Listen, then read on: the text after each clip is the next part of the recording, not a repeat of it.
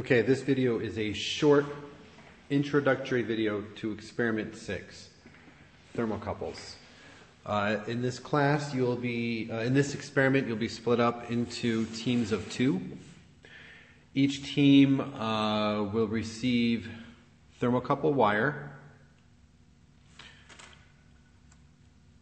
and a thermocouple connector.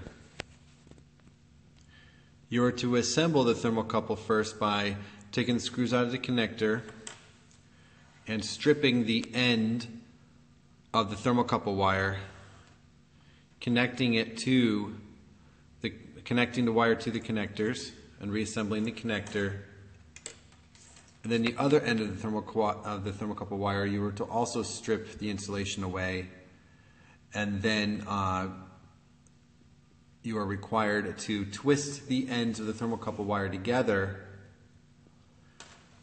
and then come to this homemade thermocouple welder.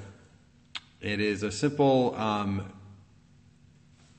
apparatus here that basically allows you to connect your thermocouple wire connector, again knowing that this will be connected at the end.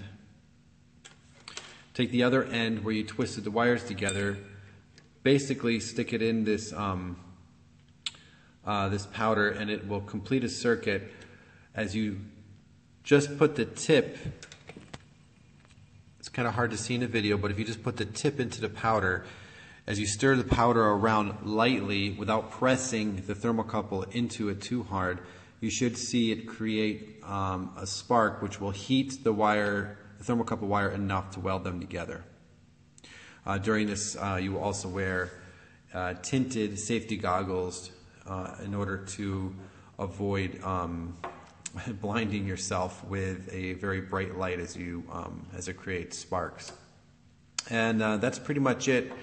After you assemble the thermocouple wire, there's a series of instructions in the experiment handout. You're to follow those instructions and hand in an experiment memo, 1 per team of 2 people.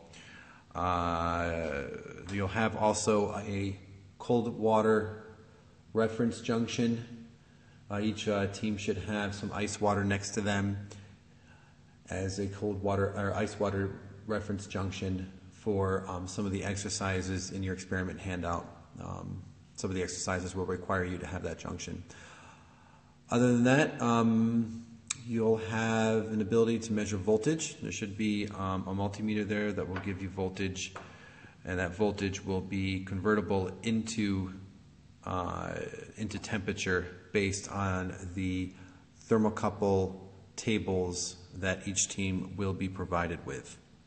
Okay, that's pretty much it for this video.